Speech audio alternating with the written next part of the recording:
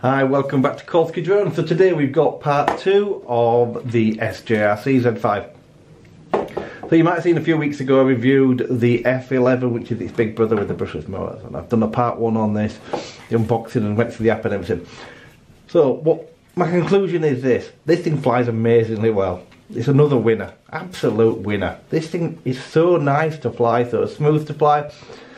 It's got the typical characteristics you'd expect from a cheap GPS drone. So it will drop altitude on turns and then recover. Now, it's not an issue if you're 30, 40 foot in the air anyway. You're never going to notice it in a million years. But if you're flying low down, just remember that you might need to put some throttle into the turns. It's standard on the cheaper GPS drones, in my opinion. The parameters inside aren't quite the same as they are on all the expensive drones, but nothing to bother about at all. The controller feels really nice in your hand. Don't bother phoning you and turning it up because they are fake, but the controller does feel really nice in your hand. The resolution is good. It feels very nice to fly, and you're in control of the craft at all times. I like it more because obviously I can change it to mode 1. So the camera. So the camera is the same camera, I believe anyway. So it's got the 5G camera. I believe it's the same camera that's in the F11. It doesn't look as sharp because you get a slight bit of yellow, and that's because it's got brushless motors. Brushed motors, sorry, because you're never going to get the smoothness you do through the brushless motors, which is going to cause slight yellow and also can cause a bit of artifact on your screen. You're going to see the video, make your own mind up. These things are never going to have the best camera. You're never going to get the quality of the expensive drones out of one of these. I tried the modes, they all seem to work. Some follow me mode works like it does. They're never the best on these cheaper drones. Everything seems to work as it does. I got 11 minutes flight time out of it.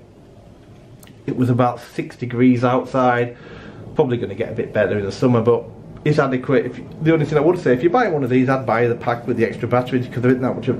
It's only probably 5 or 6 quid more with another battery, and it certainly is that good fun to fly that I would definitely recommend getting it with more batteries. So everything works as it should have done. You're going to see on the video that's coming up at the end of this, you're going to see some flight footage, you're going to see some footage from the drone, you're going to see some footage from the app, so you can see it doesn't break up.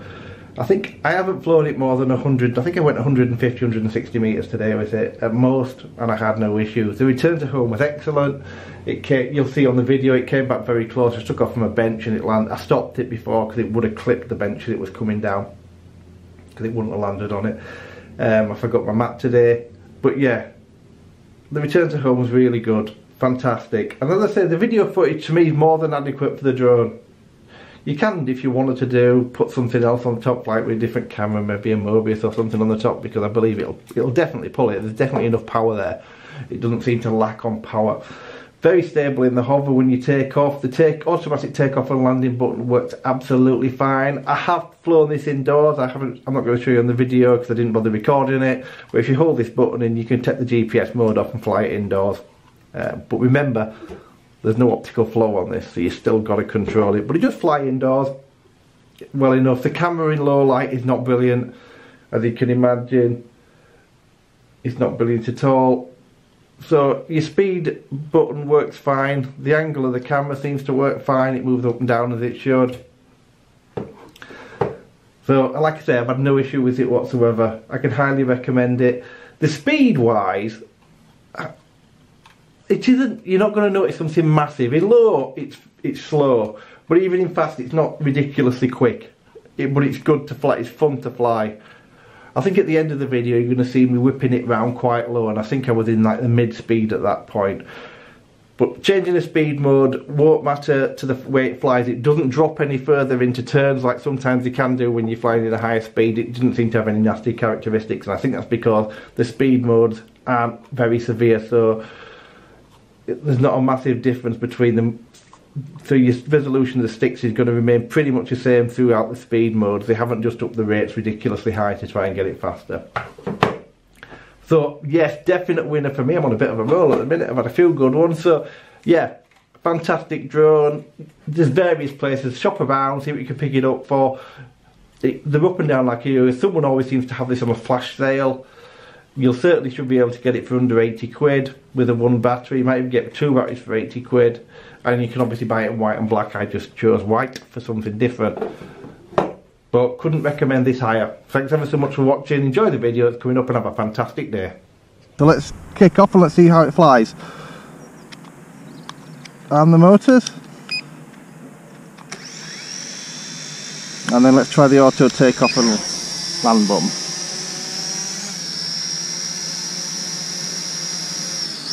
As I expected, it's quite stable in the air, like the F11 was.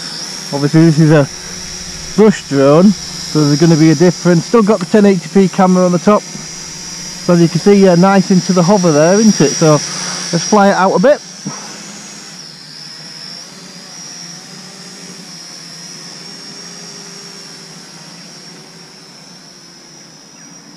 Dropped a bit of height. Just got to remember it'll drop a bit of height into the turn.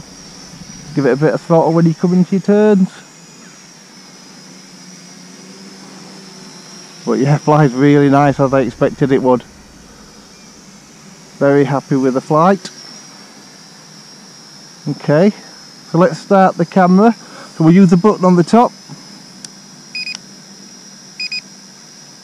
The beeping noise is because it's recording to the SD card, so you're going to have to put up with that unfortunately, because I don't want to do it the other way.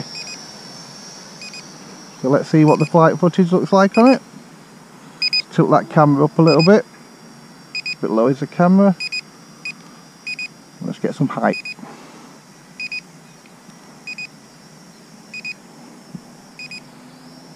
Really smooth flyer.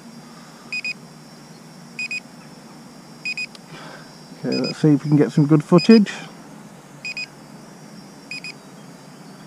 Now remember, this ain't got a stabilised gimbal or anything, so the footage you're going to get is going to be unstabilised, so you're going to get some shake in there.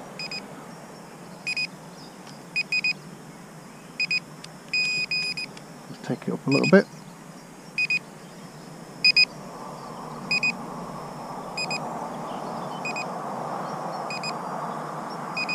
But yeah, flies really smooth.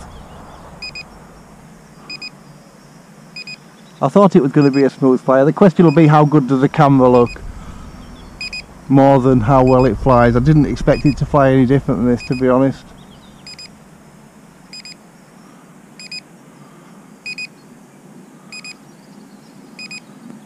Yeah, very smooth flyer.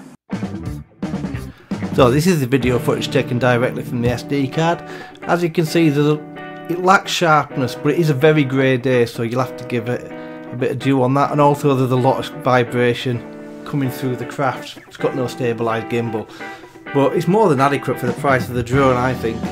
And it does give off some quite even colours. The sky looks quite blue because it was, but if you look down below, it's very dull down on the ground level. And that's why you're struggling to pick out detail in the grass, etc. But yeah, not bad for the money.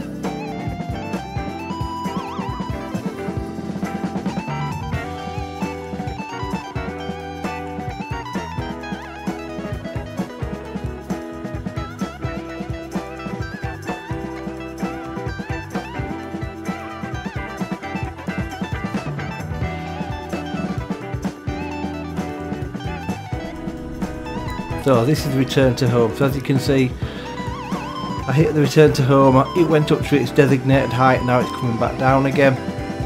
So you're going to see when it gets near the ground, I set off from the bench, you probably remember at the start of the video, and I am going to stop it before it hits because it's going to hit the floor just in front of the bench and it's a muddy day out there. But as you can see, more than adequate return to home.